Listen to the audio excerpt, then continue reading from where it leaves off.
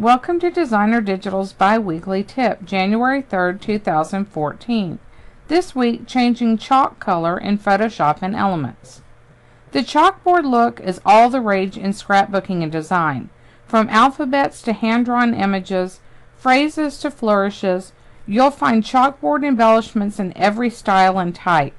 A number of you have asked me how to change the chalk color of your chalkboard purchases from the standard white. Here's how.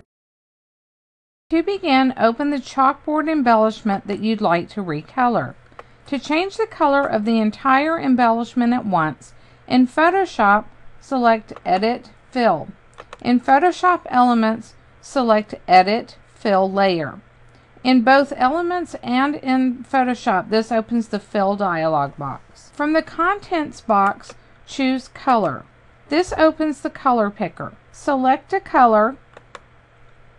Pastels generally work best for maintaining a chalky look, and click OK. Tick the Preserve Transparency box at the bottom of the Fill dialog and leave the blending mode at normal and the opacity at 100%. Then click OK.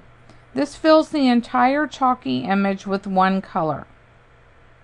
To recolor parts of an embellishment and give it a multicolored look, open the image in Photoshop or Elements, and then get the lasso tool.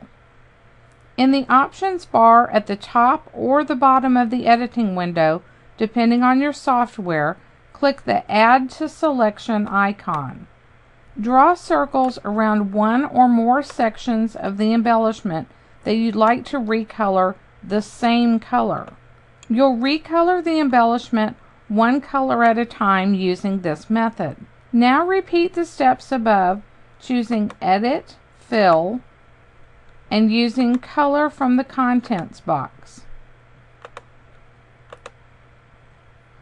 This will recolor only the sections that you have selected, and it will leave the unselected sections unaltered. Press Ctrl D or on a Mac system Command D to deselect the selections you just recolored, and then repeat to recolor other sections of your embellishment.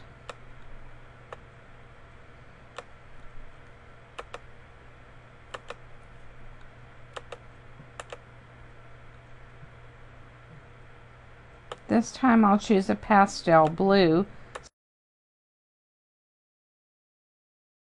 Thanks for watching, and be sure to check back in 2 weeks for the next DesignerDigitals tip.